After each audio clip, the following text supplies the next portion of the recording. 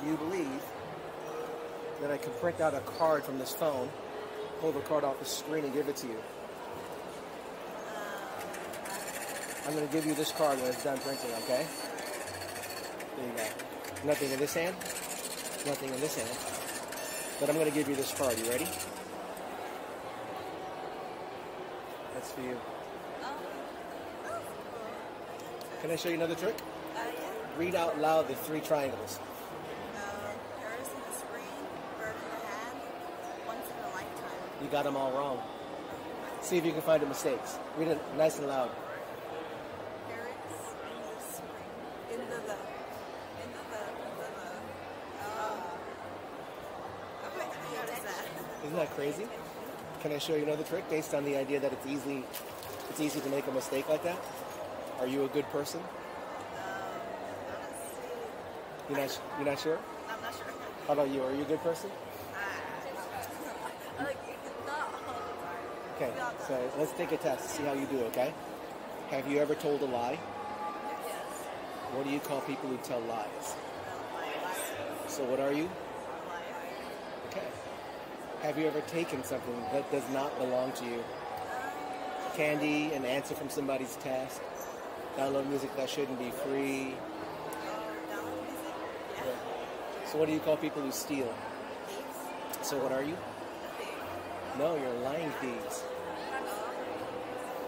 Have your parents ever punished you for anything? Yes. That means you haven't always honored your father and your mother.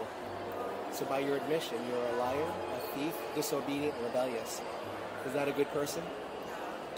Not a good person. If you died today and God judged you, would you be innocent or guilty?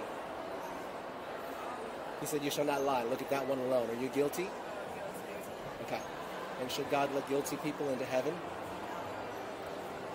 So you're absolutely right. Had you died yesterday, where would you have gone? You said it, I didn't, right? But what did God do? Because he loves you, so he could have the right to forgive you. What did he do for you? He died on the cross for us. Right, and he rose on the 3rd day. Does that mean everybody goes to heaven? No. Who goes to heaven? Those who repent. Repent? Who suffer on earth. Who do what? Who Suffer. Okay. So let me prove to you repenting and suffering don't work, okay? So let's say you had your best friend here. An awful person murders your best friend. He gets arrested. The judge sentences him to life. And he says to the judge, Your Honor, you don't have to punish me. You know why? I repent. Is that good enough? Doesn't do anything for past sins, right? What if he goes, I'll suffer a little bit. I'll whip myself with a chain for an hour. Is that going to do anything?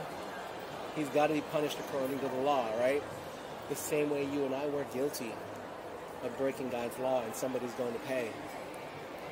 So it's either you or Jesus. So Jesus already paid the price.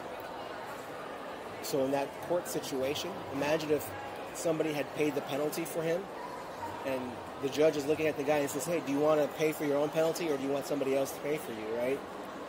That's what Jesus did for you. You can apply Jesus' death and suffering towards all the bad things you've done. And do you know how to do that? No. Here's what Jesus said. He who believes in me has everlasting life. So how do you go to heaven? By believing Who's the him? in Jesus. That's right. Let me give you another verse. Acts 16:31.